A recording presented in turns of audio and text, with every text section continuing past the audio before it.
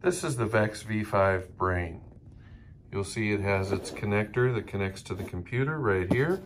It has a silver on top so that you know which side is up on the wire. And the number right here is the side that goes into the computer.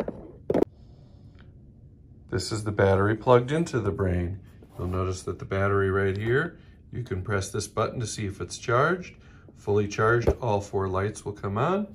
You'll also see that the brain will light up when the battery, turn on when the battery is plugged in. If not, you just simply hold down this power button to turn it on. On the brain, you will see all of the ports, 1 through 10 up here, and 11 through 20 right here. They have plugs that plug into them that work like telephone plugs.